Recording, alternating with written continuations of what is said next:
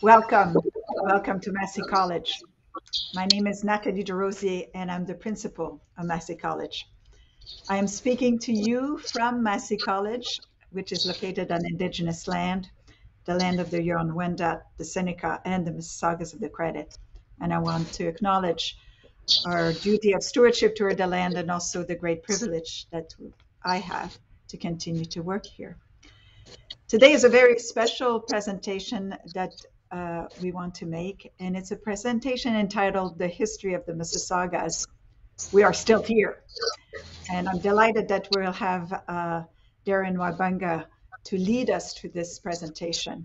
It's an important presentation for the Massey community to listen to for two reasons. Number one, the Mississaugas of the Credit have an office at Massey, and we continue to be partners in delivering some joint programmings together. And secondly, the chapel at Massey College has been renamed in 2017 Gichitwa Gimwe Kwe Mississaugas Anishinabek Anamegamik, which means that it was designated by the Queen as a chapelle royale, which means that it's there to symbolize the important relationship that the Crown and the Indigenous had in treaty making. So I think it's incumbent on all members of the Massey community to know the story of the Mississaugas, and that is today why we invite Darren Wabanga to help us go through it. So he is working as a traditional knowledge and land use coordinator for the Mississaugas of the Credit Department of Consultation and Accommodation. His work consists in doing education project on the history of the Mississaugas, history of the treaty land, the territory, and the people. He served 10 years as the librarian of his community. And prior to working for the Mississaugas of the Credit First Nation, he was an educator in elementary schools in Southern Ontario. He specialized in history and geography, served as a vice principal and as a curriculum coordinator. So welcome, Darren, and thank you so much for doing this presentation. Thank you. Thank you so very much for the kind introduction. Of course, thank you for the land acknowledgement. It's wonderful to be here with you today. I'm coming to you from the Mississauga of the Credit First Nation, just outside of Hagersville, Ontario. For those of you not familiar with us, we're the treaty holders for the lands in the Toronto area, and it's my job this afternoon to make you acquainted with our history and who we are as a people. I entitled our talk, We Are Still Here, because in many ways, people have forgot who the original people are, who the Mississaugas of the Credit are. We have a small population, but at one time controlled much of the Golden Horseshoe area that encompasses Toronto, Hamilton, and all the way around the lake. So without further ado, I'll get us started with our presentation this afternoon, and hopefully you'll become acquainted with who we are, and perhaps I can become more acquainted with you folks, and we can walk on this path of reconciliation that so much has been said about in the last few days. So if you look at the first slide that we have up here, it has back up to there we go, wonderful. The first slide that we have up here, it is the logo of the First Nation. And you'll notice it has an eagle in the center of it. That is the predominant clan at one time in our history. Most of our people belong to the Eagle clan. Many of our people still belong to clans today, but not so much the Eagle. I belong to the Bear clan, for example. Other people belong to the Turtle clan, others Birch Bark clan. So a variety of clans. And clans just a social organization, how we organized ourselves back in the day.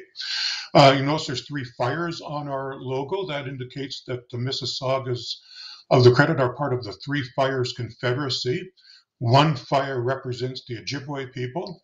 The 2nd fire represents the Potawatomi people, and the 3rd fire, the Odawa people, so members of the Three Fires Confederacy. And you'll notice that our logo is blue lettering on it, and that indicates that as Mississauga people, we have always had a deep connection to the waters. And in our history, except until very recently, actually, we've always lived on the banks and creeks of rivers flowing into major bodies of water. But you'll see that as we go on to our story. So if we advance to the next slide, wonderful. So the Mississaugas, really, we are a subgroup of the Ojibwe nation.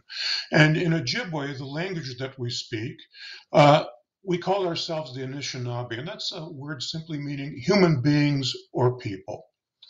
And the term Mississauga is not a name that we came up with for ourselves.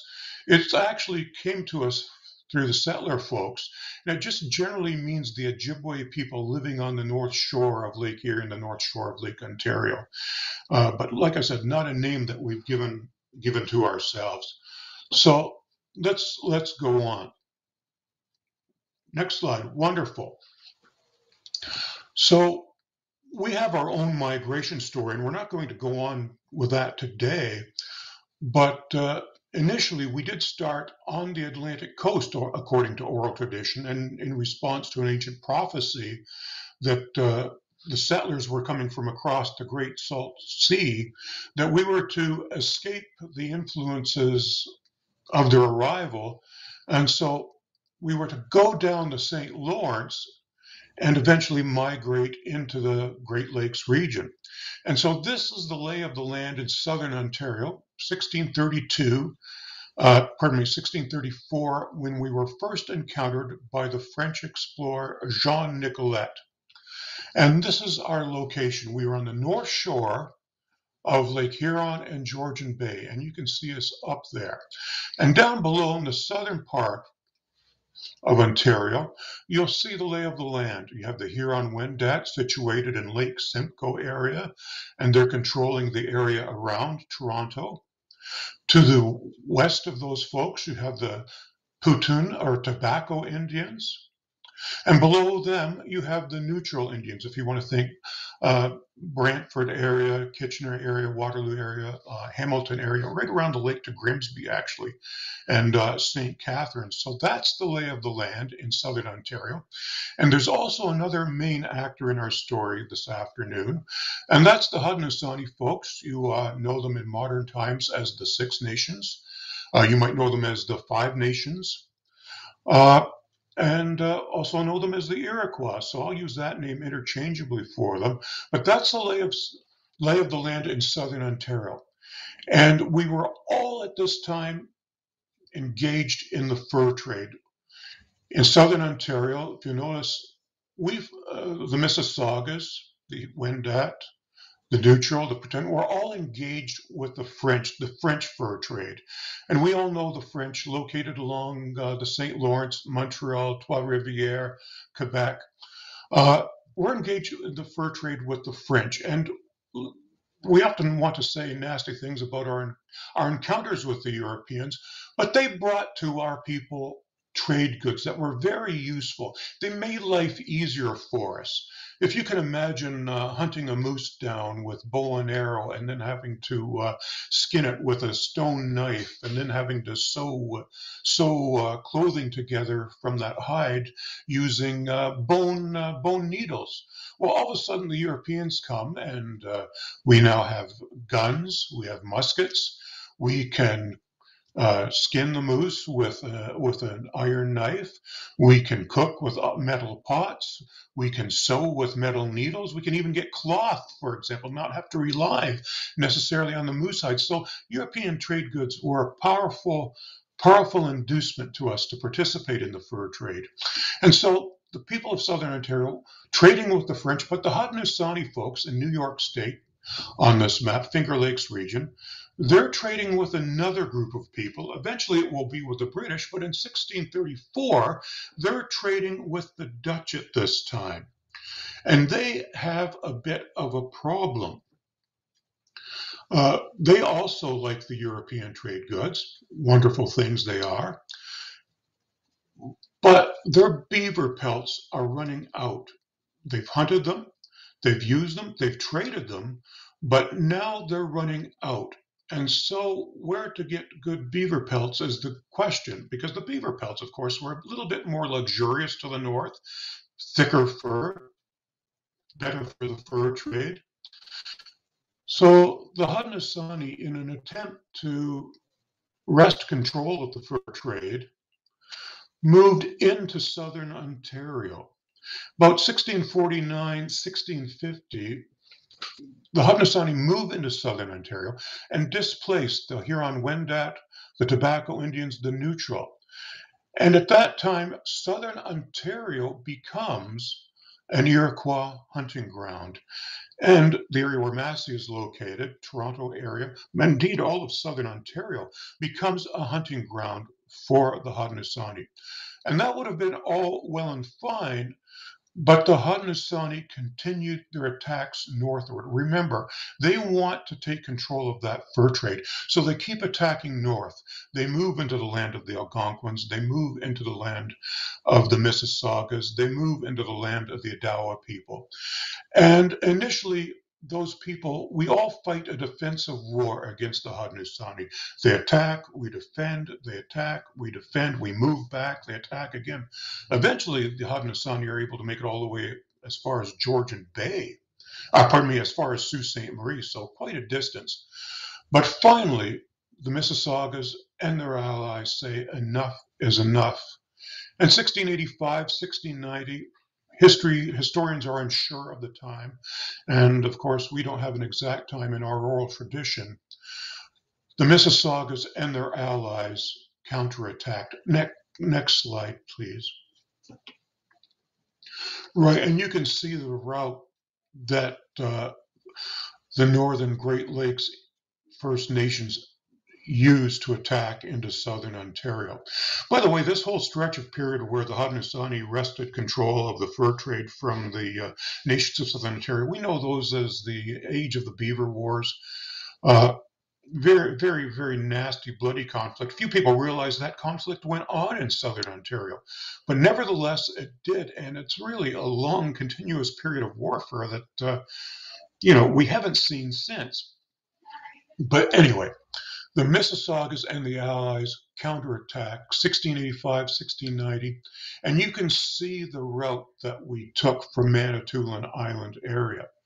And so we come down in one large grouping, attacked near Orillia, and bested the Haudenosaunee there, and then we split off into two main groups.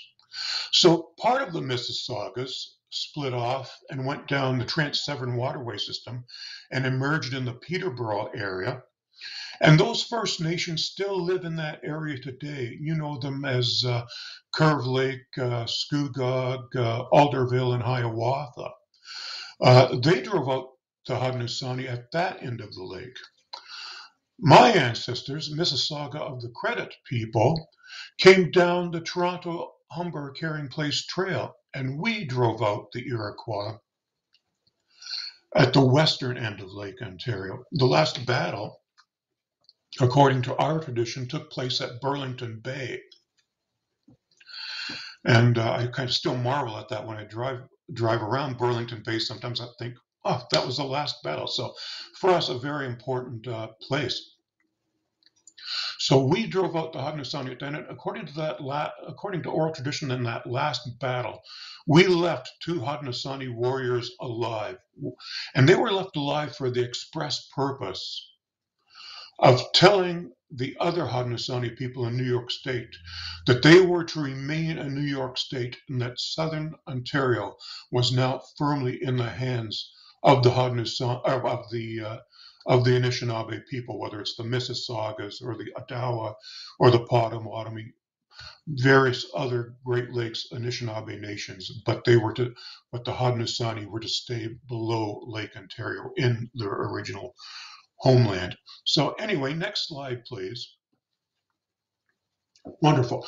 And so you can see the extent of the territory that the Mississaugas of the Credit I'm going to say it nicely, inherited at the end of the Beaver Wars. And so it's about 4 million acres of land at the western end of Lake Ontario, includes the area where Massey is situated, where Toronto is situated, like I said, the whole Golden Horseshoe area. So if you look, this line here, good, if you can see my cursor, represents the Rouge River. And if you follow the Rouge to the west, to the top, the headwaters of the Thames River, follow the Thames River down, all the way till you get to Lake Erie, Long Point on Lake Erie, follow it around the lake shore, Niagara River, then follow Lake Ontario all the way around to the Rouge. That will give you an idea, pardon me, of the extent of the land that we exercise stewardship and control over.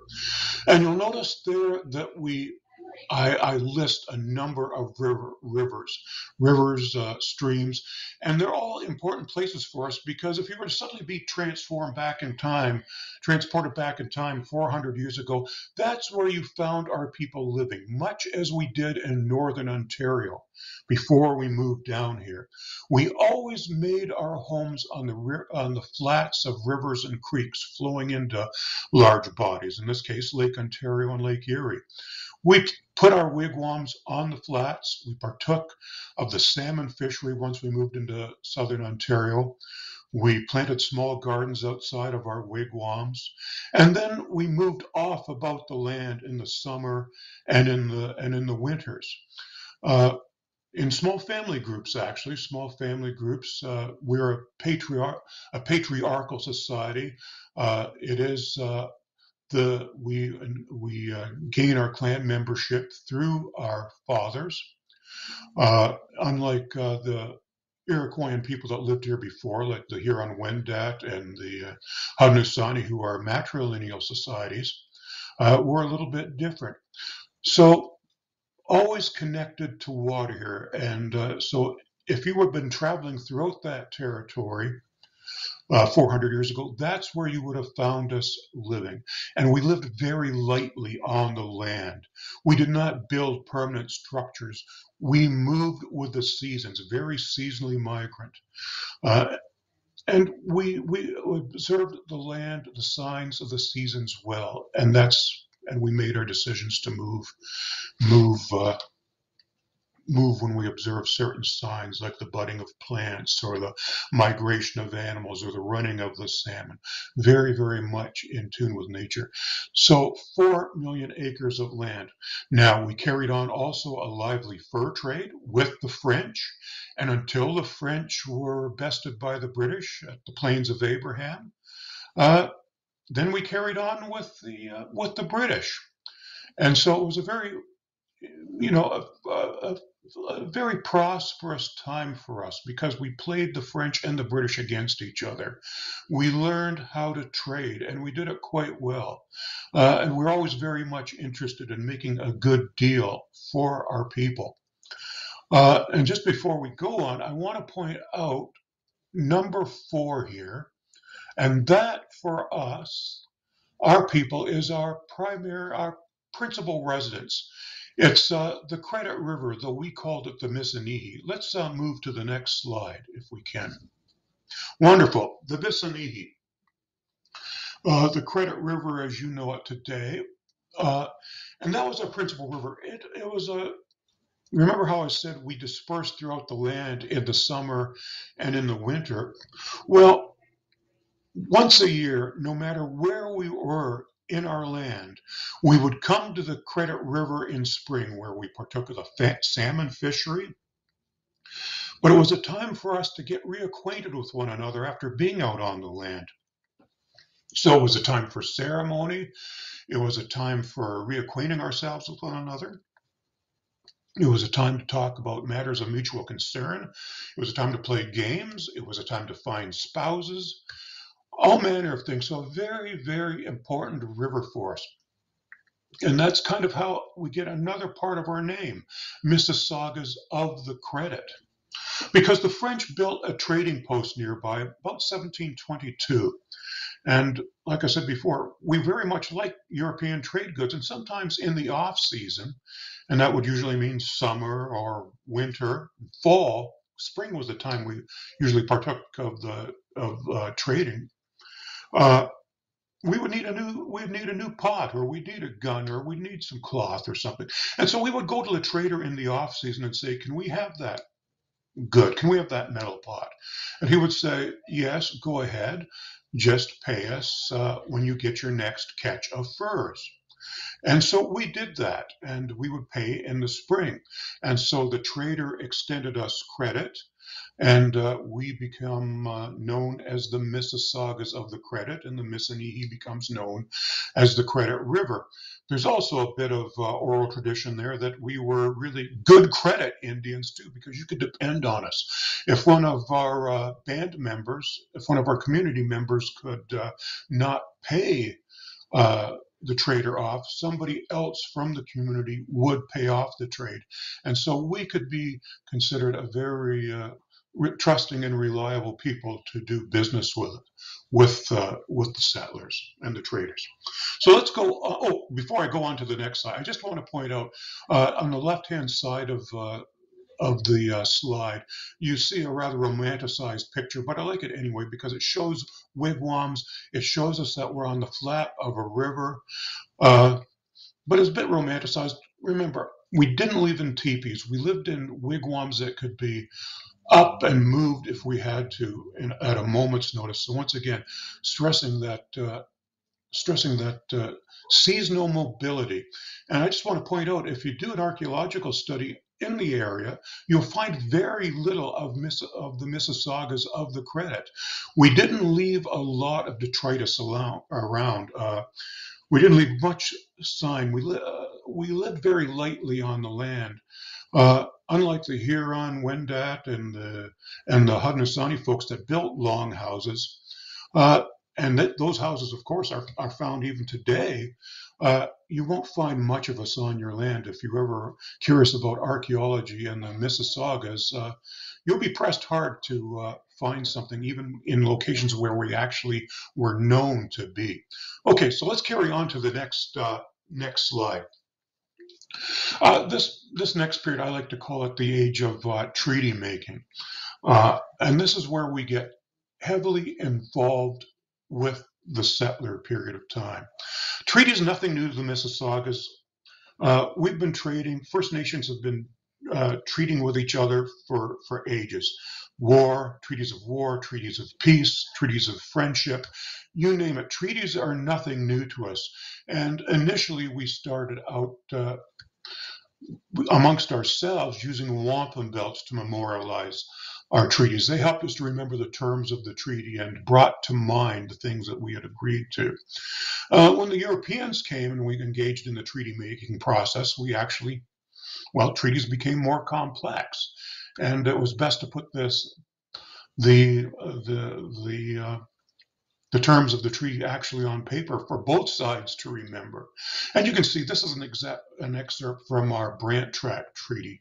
It shows an excerpt of the Brant lands around Burlington area, and it shows the dotems of our chiefs. And dotems are simply the signatures of our chiefs. They represent the assent to the treaty. It's kind of like a signature, but not really. It also represents the clans. Remember we talked about clans earlier? Well, here you have some dotems of some clans. I see a couple of otter clans here. I see a couple of eagles, and I see a deer or a buffalo type clan. But that's how the treaty making process changed for us. Let's go to the next slide here. Right, and this is a close-up of a wampum belt. It's a very important wampum belt.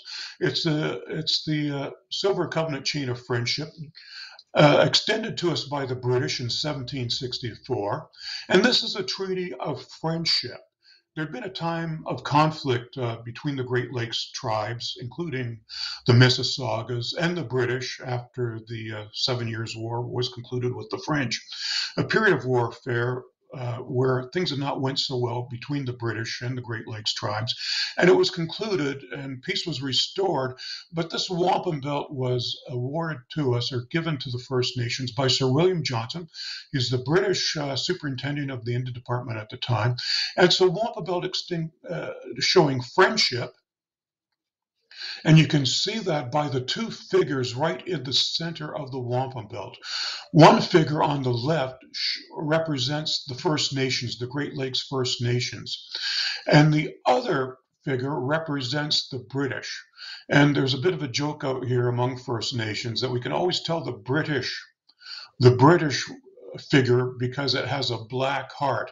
We say that kind of tongue-in-cheek, and it's kind of humorous to us, but really it indicates the way the treaty-making process went to us. So we're kind of serious. But the two figures holding hands indicates that we are to live in friendship on the land, that we both coexist on the land, that we're friends and allies. And so it's important to us. And if you ever get the opportunity, look into the 1764 Treaty of Niagara. There's much to be learned about how land should be dispersed and who could make treaties and so on. But it's a little bit beyond us today. But let's go to the next slide. And we'll talk about the treaty-making process, because the treaty-making process really begins in earnest between ourselves and the British at the time of the American Revolution. And we don't want to talk too much about the Revolution because I'm sure you're all familiar with it, how the Americans, were tired of taking orders from, in essence, Britain across the sea. They developed into their own people. They wanted more freedom. They wanted more say in their own matters. And so they decided to throw off the yoke of what they deemed British oppression. And, well, the revolution springs out of that. And mind you, not everybody in the 13 colonies were up for that. Some Americans, some people wanted to remain loyal to George III in Britain, known as loyalists. And awful things could happen to you if you were a loyalist. You could be thrown in jail. Your land could be confiscated. You could be tarred and feathered. All kinds of nasty things could happen to you. But if you could make your way north of the Great Lakes, the lower Great Lakes, Lake Erie and Ontario, the British government would grant you land for your loyalty. And who had land but the First Nations? And the very first treaty is with the Mississaugas, occurs in 1781. We call it the Mississauga Treaty of Niagara. And let's advance that slide a little bit. I think I've included that slide in here. Well, wonderful. And it's for a strip of land, very first treaty with the Mississaugas, strip of land, 6 kilometers deep, 4 miles wide on the west bank of the Niagara River. The British are desperate for land to use for agriculture to feed troops farther to the west. And they also need a safe portage around Niagara Falls that isn't in enemy hands. So they conclude that treaty for us, and the Mississaugas, what we received out of the deal was some trade goods, like I said before, some cloth, some fish nets, some fish hooks, all kinds of gunpowder and things like that, axes. And we also received 300 British coats as part of the payment. And the man that negotiated the deal, the new superintendent of the Indian Department, is a man by the name of Sir Guy Johnson, joked with his friends at the time, I really didn't pay that much for the land. As a matter of fact, I was going to give the Mississaugas those coats for being allies with us during the conflict with the Americans. So Sir Guy really thought he was pulling a fast one on the Mississaugas, and I suppose in a way he was, but it indicated to us that the British recognized that the Mississaugas of the credit were the acknowledged stewards, occupiers, and the controllers of the western end of Lake Ontario. And the British would end up negotiating 8 treaties with the Mississaugas of the credit to acquire what they thought were acquiring the land at the western end of Lake Ontario. So let's go to the next slide. So that's the very first treaty. The second treaty is for that green blotch you see there. It's that lime green, and that's for a very special group of loyalists. So still coming out of the American Revolution. Only this is for a special group of loyalists. That is for the Haudenosaunee folks. The Haudenosaunee, in particular the Mohawks, fought on behalf of the British during the American Revolution. And of course, when the British lost the Revolutionary War, Joseph Brant, the leader of the Mohawks of that time, and lost their lands in New York State. They lost their homes. They needed someplace to go. And so Brant approached Frederick Haldimand, the governor of Quebec, as Southern Ontario was part of at that time, and approached Frederick Haldimand and asked for a place that he could call home for his people, for their loyalty. And Frederick Haldimand readily agreed to that and asked Brant to select a tract of land. And so Brant did. And if you look on the slide, you'll see it's a tract of land stretching from the mouth of the Grand River all the way to the headwaters of the Grand. And it's a strip of land 6 miles on either side of the Grand River. And he selects that land, and he requests that he be granted that from Governor Haldimand. Haldimand agrees, but says first he must go to the people that control and occupy that land, namely the Mississaugas of the Credit, and he must make a treaty with that land that will enable the movement of Brant into it. And so 1784, it's later ratified in 1792, the treaty is negotiated. We call it the Between the Lakes Treaty. And that enables the Six Nations people to move once again into Southern Ontario. Because if you remember, at the conclusion of the Beaver Wars, they were to stay in New York State. But they were welcomed into Southern Ontario at the conclusion of the American Revolution, and that is how they get into Southern Ontario again and have a presence on the land to this day in the Haldimand Tract, as we call it, and even farther to the west around the Belleville area. There's a number of settlements there of Mohawk people. So let's advance the slide again, and here we are. And so we enter into treaties. And like I said, we enter into 8 treaties with the Crown. And I'm going to say this, I'm kind of embarrassed to admit it, even today. We didn't go in with, the Mississaugas didn't go in with their eyes wide open. The sad thing is, we didn't have a lot of experience with treaty making as done by the British. The French never wanted our land. All the French, when they dealt with our people, wanted was beaver pelts and maybe a small patch of land to stick up a chapel or a trading post. They never wanted land to settle on. But the British were a different kettle of fish. They wanted to settle people on the land. And when they came to us, we thought we were sharing the land. That's what we fully intended. We had no concept of land ownership as the British did. If anything, and I even hesitate to use the word ownership, we had a communal ownership. We all used the land. We all partook of the land. We all enjoyed its bounty, and we moved about it. The British, of course, had a concept when they buy a piece of land, they own it.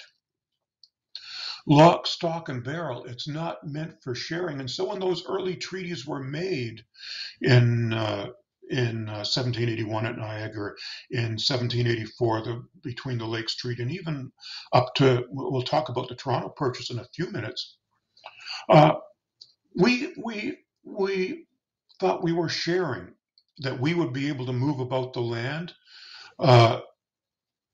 carry out our hunting, our fishing, our gathering, and the settlers would, yes, do carry out their farming. They would build their villages and their towns, but we would be able to move about the land and learn from the settlers and get some advantage out of it for ourselves too. But we were sadly mistaken in that sharing.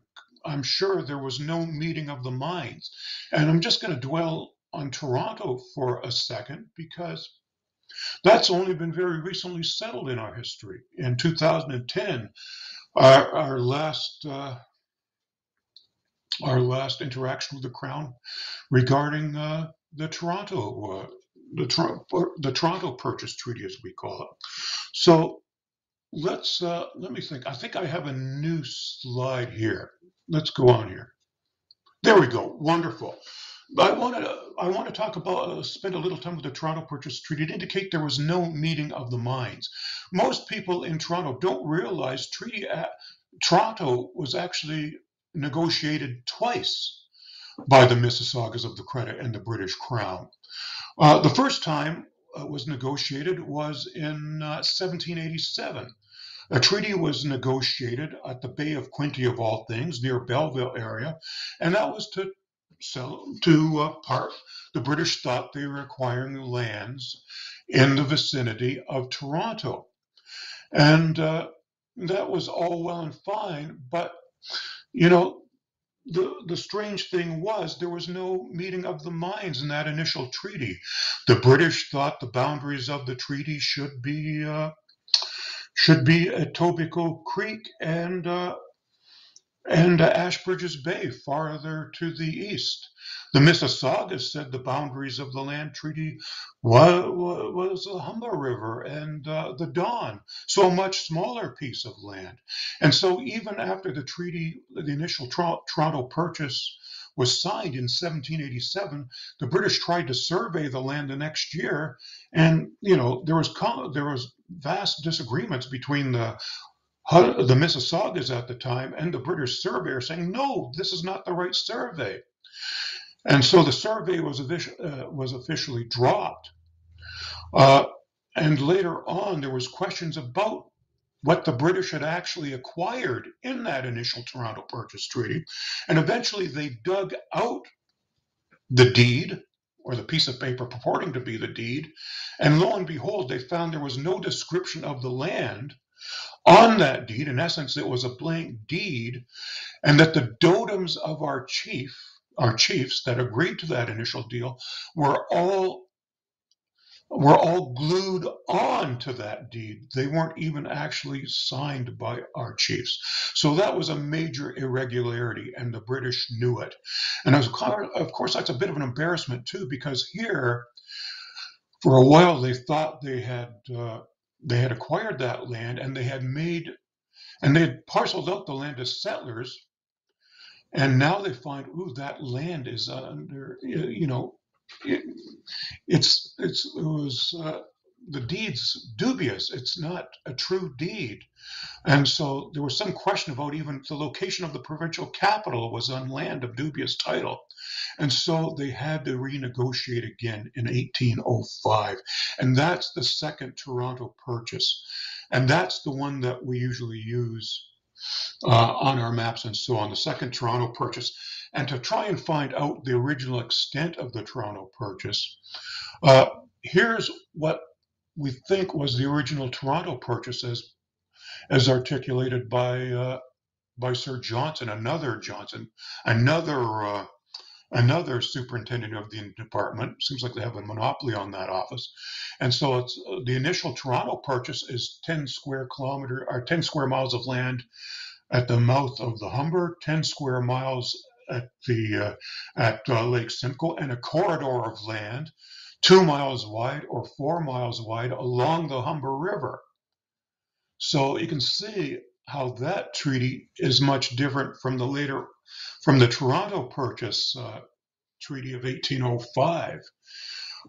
So two very different views, two very different treaties negotiated. And anyway, the 1805 treaty we only recently settled with the Crown years later. 2010, we initially filed a claim against the Crown in 1986, saying that the second Toronto purchase had taken more land than they originally negotiated for, including the Toronto Islands, I might add, and that they had only paid a pittance for the land in question. And the amount of land, I should point out, in that second in the Toronto purchase of 1805, they paid 10 shillings for the land. 10 shillings for about, I believe, 250 million acres of land. Not exactly fair dealing from the Crown. And the Crown recognized that in 2010 and settled the claim.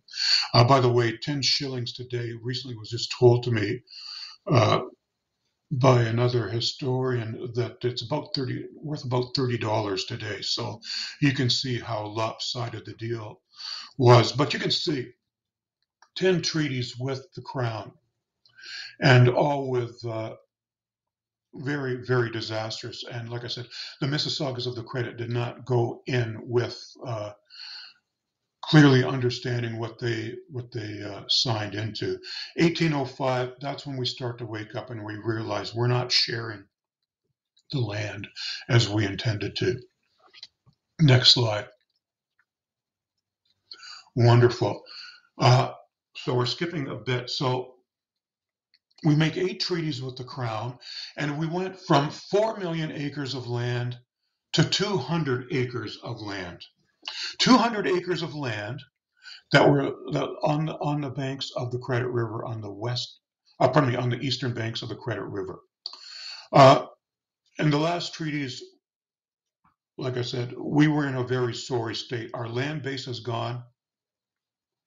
We can no longer carry out our hunting, fishing, gathering. So our people were ridden by disease, brought about by lack of good nutrition, lack of being able to move on their lands, by settler diseases that we had no way to cope with. So very disastrous for us. When we initiated when the treaty-making period was initiated in 1781, first treaty negotiated, there was 500 Mississaugas of the Credit in our entire treaty area, in our entire territory. 500. 1895, 10 years after the treaty-making process, we're down to 400. 1800, 20 years after the process, we're down to about 300. By the time our last treaties were negotiated, and I'll say under duress because we were starving, we were down to just under 200 people. We thought we were going to be extinct. The Crown thought we were going to be extinct. And so the last treaties that we signed, like I said, were negotiated under severe duress, under conditions. But the Crown promised to educate our people, and it promised to clothe our women and our children. So we acquiesced to the last couple of treaties. But fortunately for us, one of our band members came to our rescue. That's this man here. His English name is Peter Jones. I'm not even going to, I'll try and pronounce it, but you're going to apologize. I will apologize in advance for my Ojibwe. I don't know it very well. Kakawabanabe means sacred feathers. And he's a man of interesting lineage. His father was Augustus Jones, the deputy provincial surveyor at the time, and Augustus, I might add, was already married, and he decided to have a dalliance with the Mississauga of the Credit woman by the name of Tubabananakwe. Anyway, this dalliance resulted in some offspring, an older boy, John Jones, and the younger boy, Peter. And Augustus was not interested in raising the boys. He left them to be raised by his mother's people at the Credit River. And so they learned everything you need to know to be a good First Nations boy. They learned how to hunt, fish. They knew the stories, the ceremonies, and everything you could possibly know. But for whatever reason, Augustus had a pang of conscience. He knew the Mississaugas of the Credit were, in all likelihood going to be extinct. So he removed his boys from their mother's people and brought them up with a settler education. So the boys spent about 14 years living with their mother's people, and then they're taken away from the Credit River and get a settler education of reading, writing, arithmetic, that sort of thing, and they both learn settler occupations. John, the older boy, learns how to become a surveyor, and Peter here learns how to become a brickmaker. Not exactly a robust job for a First Nations boy. But anyway, he decides one day to go to a camp meeting held by the Methodists, and you know those folks as the United Church people of today. And he goes to Ancaster to a camp meeting, and he converts to Christianity. And he's a very enthusiastic convert. As you can tell, he becomes a missionary worker, and then later on is ordained as a missionary, a full-blown Methodist missionary. And he decides that the way to save the Mississaugas from extinction is to convert them to Christianity and to give them an education, that reading, writing, arithmetic, and he's going to educate them in agriculture so that they can work on a level playing field with the settlers and they won't be taken advantage of. And by 1825, he succeeds beyond his wildest dreams. What's left of the Mississaugas, like I said earlier, about 200 of them, of us, convert to Christianity, and readily convert to Christianity, I might add. They're not doing this, they're not forced to, they just do. They realize that the old ways are not working. And so they convert to Christianity and make the very conscious effort. And I will add, they're very, very, how would I say it, enthusiastic converts. So with the help of the government, Peter Jones builds a mission village. Let's go to the next slide. I think that's what I'm looking at here. Yes, builds a mission village on the Credit River. And there you're going to see the transformation of the Mississaugas of the Credit. 1826, this village is established. Prior to that, the people are living off the land, hunting, fishing, gathering, and like I said, not doing a very good job of it because remember, they're not able to move about the land as they once are. But now they transform all aspects of their lives. They go to this Christian mission village and they go to work. They learn. They go to school. A school is quickly built. Remember, these are Christian Methodists. They have to read the Bible.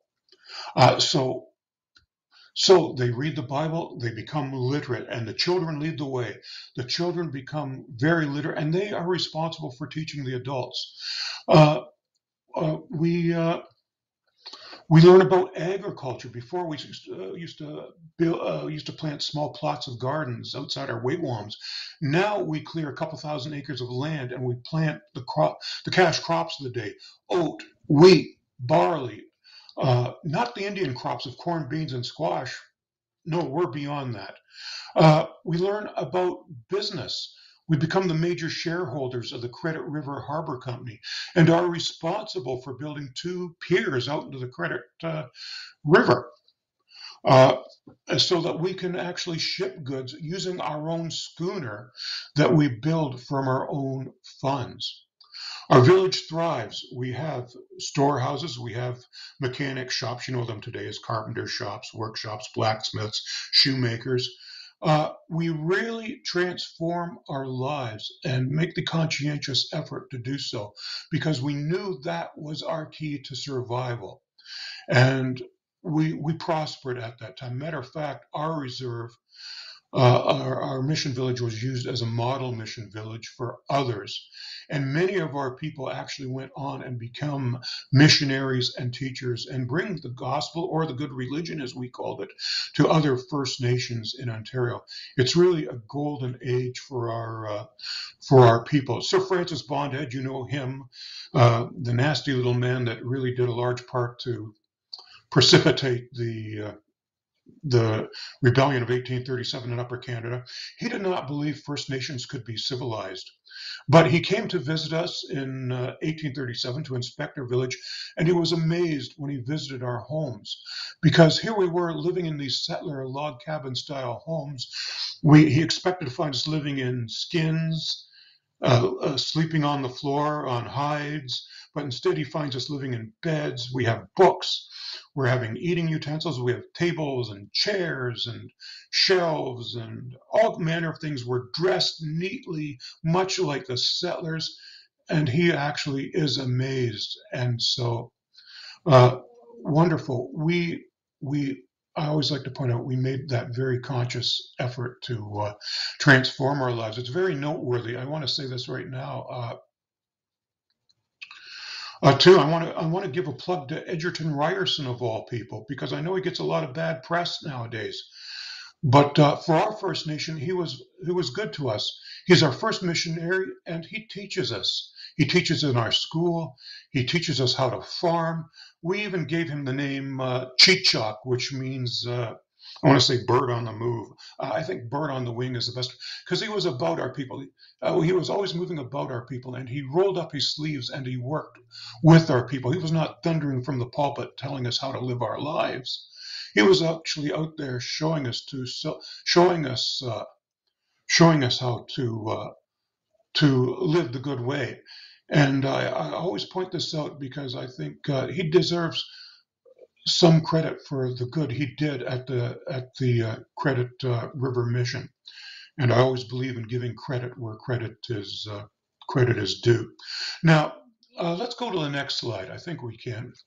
Okay, so that's just I use it as to remind us how we dressed. We weren't in skins and so on. Next line.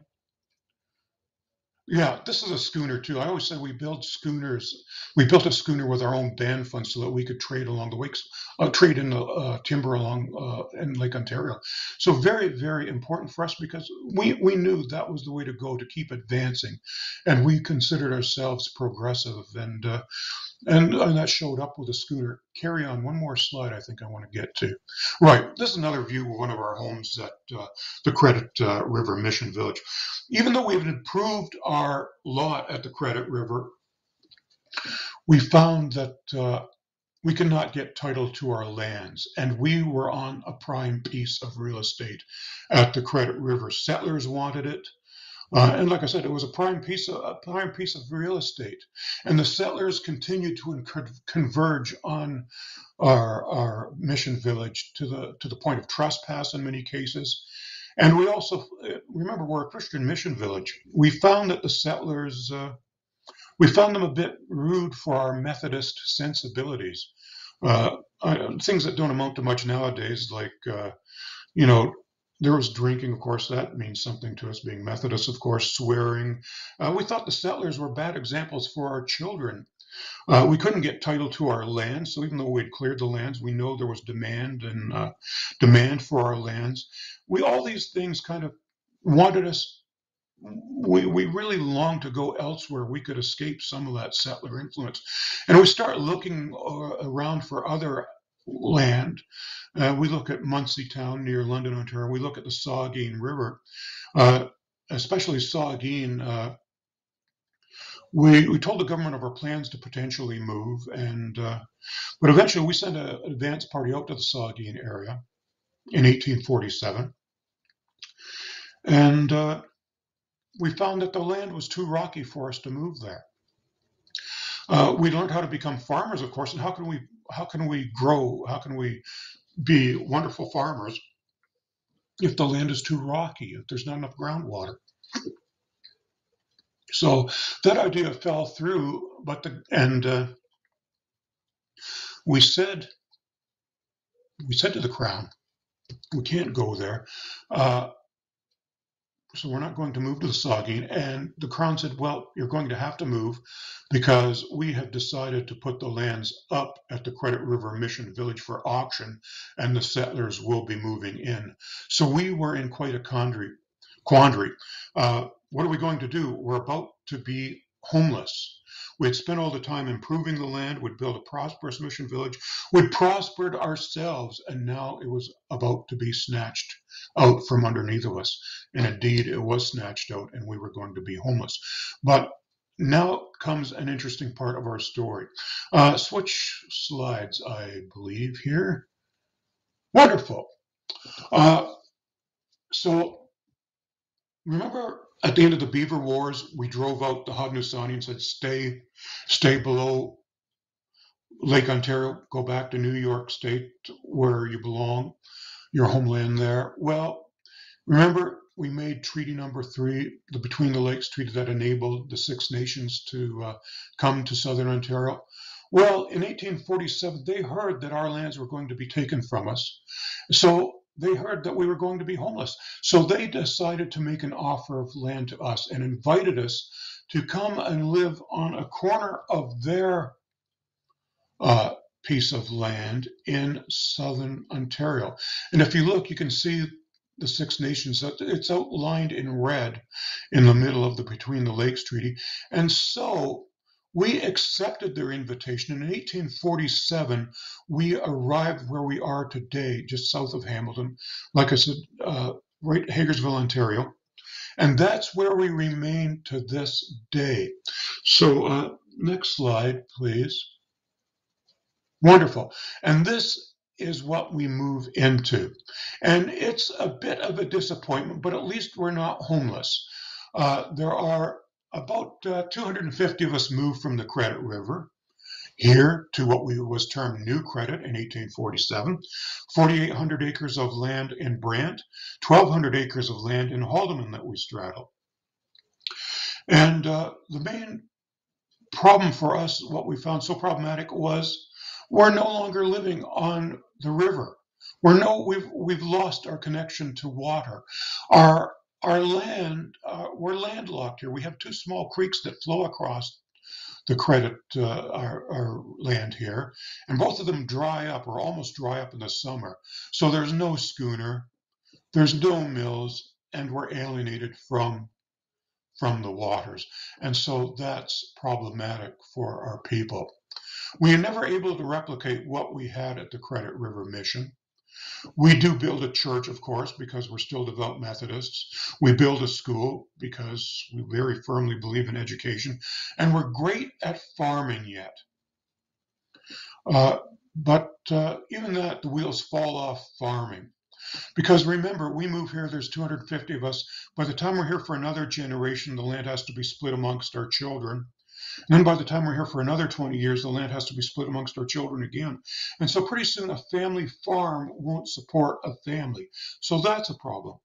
The other problem is that there's always advances in agriculture, whether it's new farming equipment, whether it's a combine or cultivator or something. And the great thing about settlers is you can go to the bank and get a loan. Well, remember, we do not get title to our lands. We do not own our own land, so we can't go to the bank and get loans for new equipment that we might need. And so we fall far behind in agriculture. And as late as the 1920s and 1930s, some of our people are still using horses. And so really that necessitates another transformation in our lives. So many of our people have to go elsewhere to keep body and soul together. And that's indeed today. Many of our people went to the nearby cities. This is in the early 19th century, or the early 20th century. Go to the nearby cities of Simcoe, Brantford, Hamilton, and so on. We spread out our people. And today, that's true today, in a population of 2,700 Mississaugas of the Credit, only about a third of us actually live on our reserve here. Most of us have to go elsewhere. We're fairly well educated, but we have to go elsewhere to make a living. We have doctors in our community. We have you're going to meet him on, I believe, Wednesday night, Appellate Court Justice Harry LaForme. He's one of our band members. Had to go practice law elsewhere. I taught school Many years always outside the reserve because that's where I could get a job and make a living. Uh, like I said, we have doctors and nurses and everything, but we usually have to go elsewhere. One of the things I'm very pleased with, we even have an Australian senator in our band membership, a senator who went to practice journalism in Australia, ended up moving up through the Australian political system, and now he's a senator. So a problem that we have today, fairly well-educated people, but it's now that transforming again. So you've seen us go from hunters and gatherers to farmers to moving into industry, and now we're moving on to other things. I think go to the next slide if I am not mistaken. Oh, wonderful. And so we came a long way from wigwams on the banks of rivers. We still got lots of transforming to do. And these are just some of the modern buildings we have at New Credit today. We have an energy company. We have an economic development company. And we're always looking to better our lot. And one of the most exciting things that we were involved in not too long ago, I'm sure you folks in Toronto know all about Sidewalk Labs, and they had this major project underway to, I always say, to Googleize some of the Toronto waterfront.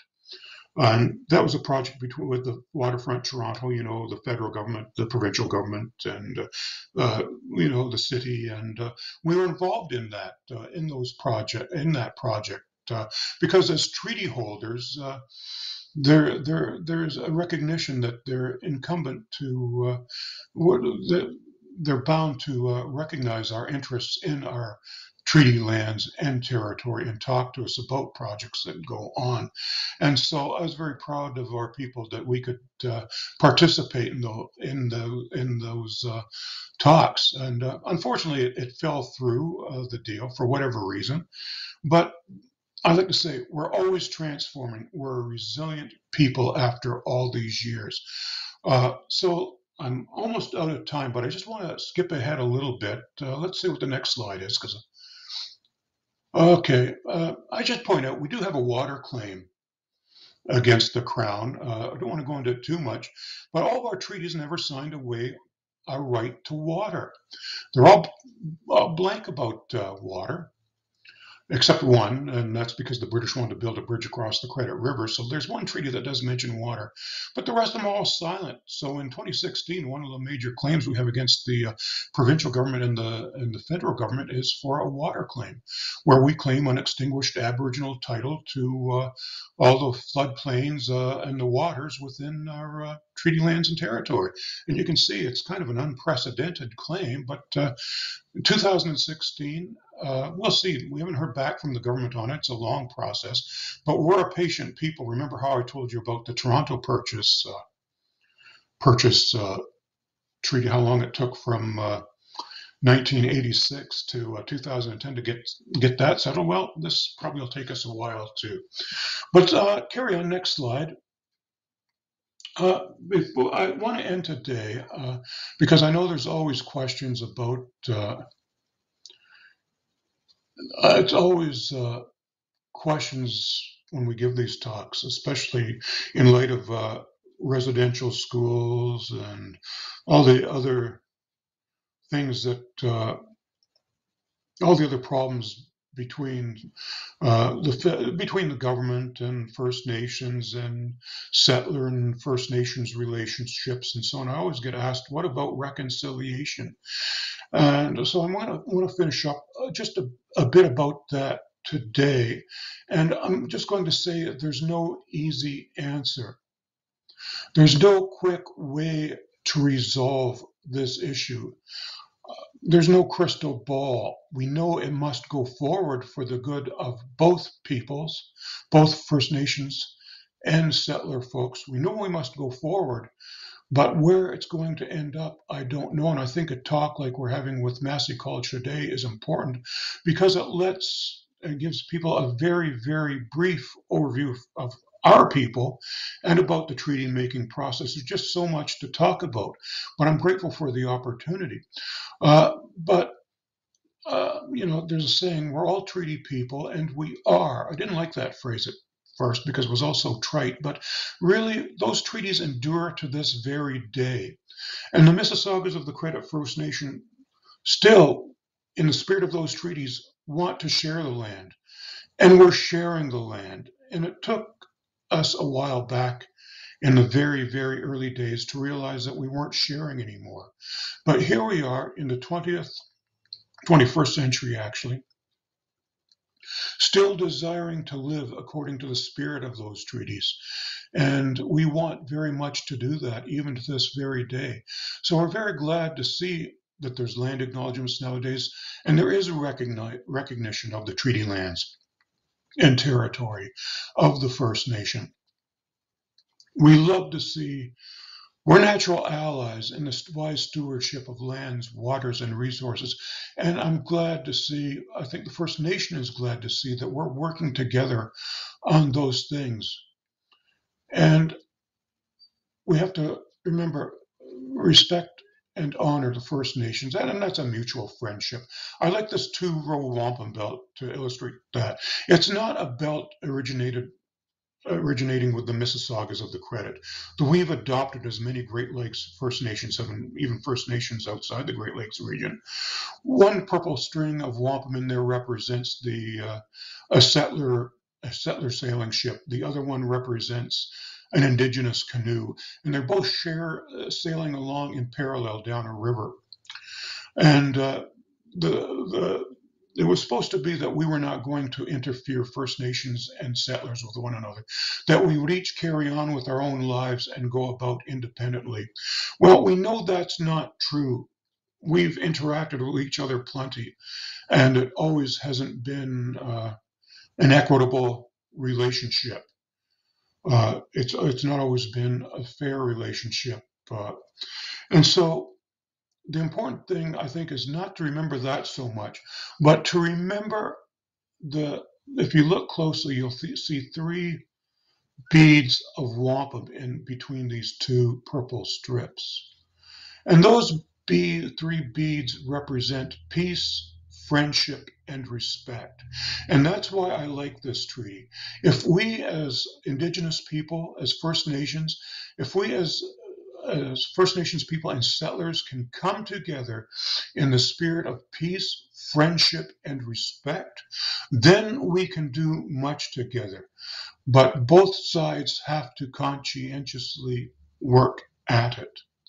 And that's why I think talks like this are so valuable. We have to walk along the path of reconciliation, that's true, but we have to get to know each other well. And so if we can come together with peace, respect, and friendship, we can do much. And who knows where reconciliation will lead us.